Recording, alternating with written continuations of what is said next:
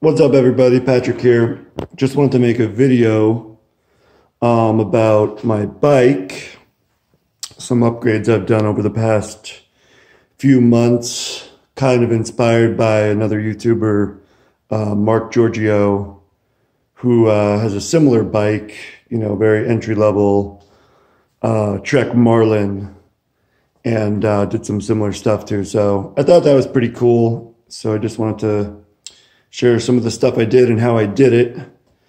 This is a 2013 Trek Marlin purchased here in Boca Raton.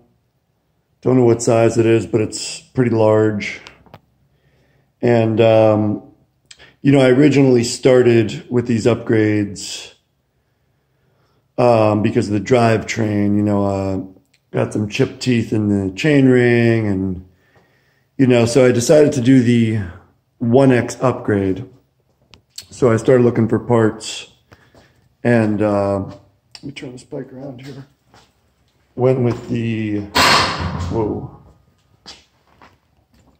SHIMANO Zee. SHIMANO Zee crank. Got some cheap pedals on Amazon. So it's a SHIMANO Zee crank, and I paired that with a older SHIMANO XT cog. Now this is a 1, 2, 3, 4, 5, 6, 7, 8, 9. This is a 10-speed cog. So it's definitely not one of these newer ones. I live in Florida. I rarely go onto the 3 highest chain rings. I could pretty much single speed it. But it's nice to have a few gears. I stay in about 3 gears most of the time. I ride on-road a lot, off-road, you know, try and get out there as often as I can. SHIMANO Zee rear derailleur. So that was the first upgrade I did. And it felt really good to get rid of that front shifter, front derailleur, you know, really just simplified things. After that, did just a bunch of smaller upgrades, did a stem, just got a shorter stem, you know, beat the crap out of my seat, so I got a new seat.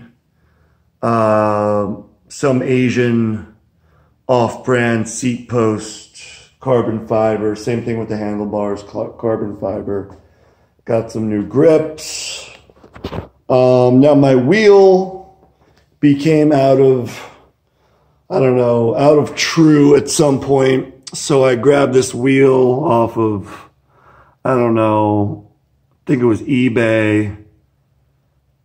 It's about $100. Most of these parts, incidentally, I either grabbed from Jensen or eBay or Pin Bike. Really cheap, really inexpensive, except the handlebars and the seat post that I got from DIYcarbonbikes.com. Really good guy there. So, and then recently I made the plunge, got rid of the original Suntour fork, and went with a Shox Recon 29er 1 1/8 straight tube steerer. And at the same time I did that, I installed the new headset. I got a nice Cane Creek headset, and I used homemade tools, long bolt. If you Google, you know, do-it-yourself head tube press, you'll find one of those. It pressed it right in there. I gave it a whack with a mallet, and it pressed it right in there. That's about it. Really, the only thing left on this bike. Oh, I put some SHIMANO Ice Tech rotors on there because when my wheel got bent, one of my rotors got dinged, so I just upgraded those. So pretty much everything from the bottom bracket to the fork Oh, tires. Continental Race King Black Chili Compound. Got these on sale. They were like half off at Christmas. Maybe 30 bucks a tire. So really cheap, really light.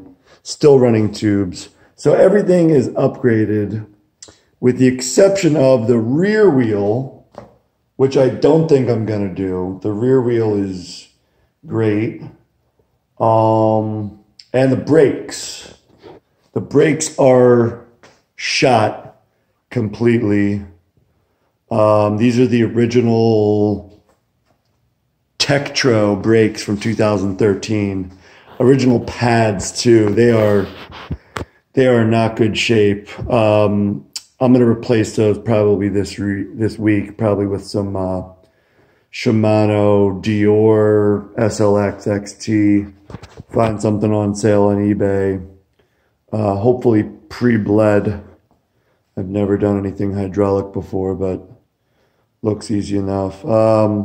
Yeah, everything's upgraded. Pretty easy, you know, with YouTube and, you know, some basic mechanical knowledge, you know, to do most of these upgrades on your own. I have been working on bikes my whole life, but, you know, never did stuff like a bottom bracket or a headset. That was tough. But, yeah, I just thought some of you folks with, you know, that don't ride the new bling bikes every year, that, you know, like to work on your own bike and do your own upgrades and appreciate the older frame sets. You know, these frames are so stiff and so strong, and they're really not that heavy either. It's got a decent geometry.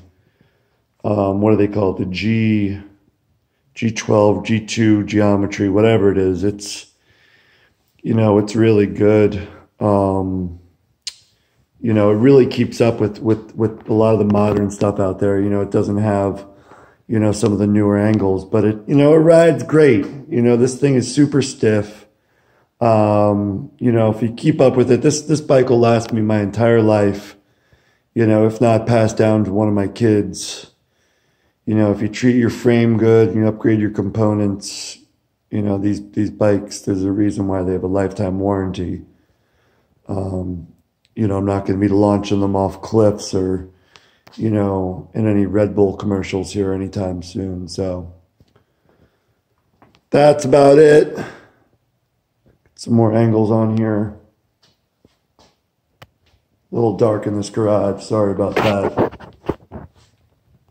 But I hope you appreciate the video. If you liked it, that's cool. But don't feel the need to subscribe or anything, because I don't really use this channel too much. So thanks for watching, and see you soon.